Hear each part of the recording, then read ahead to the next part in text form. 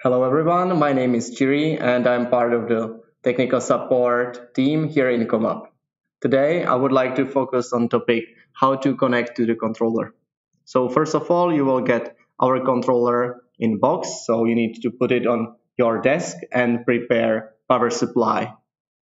For that purpose, you need to look for orange terminals and prepare a suitable voltage 8 to 36 volts.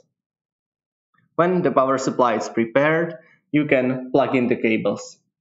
You should immediately see that the diodes are light up. The next thing that you will need is the USB cable, USB A to B cable.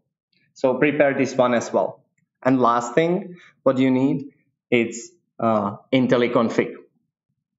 InteliConfig, it's a tool that is used for those new controllers, and you will find it on our ComAp web page. So you can either search for it here in the search bar,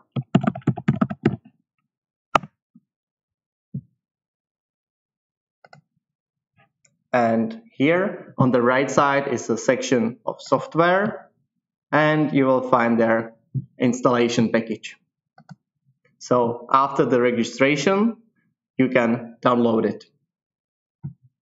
Or for you that don't like the search bar, you can also go to products, software tools, configuration tools, and InteliConfig, it's over here.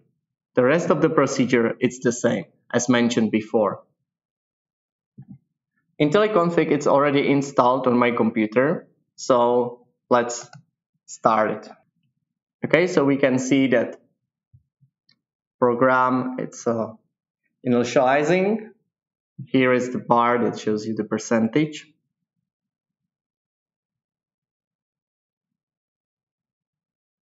And we will get to this page where we can decide if we would like to start with connection to controller, or start with the offline, or start from the scratch from new configuration. So in our case, we will use connect to controller.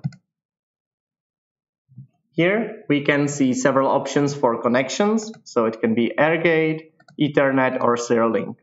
In our case, we will use USB, so it's serial link, and I will plug the USB to controller and also to computer.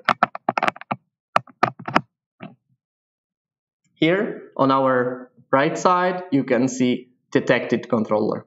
So I can just double click on that and the connection will be established.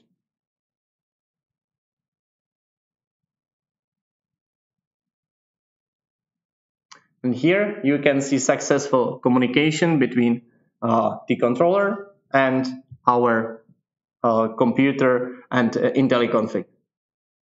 So thank you for your time, and if you will have any question, do not hesitate to contact our technical support.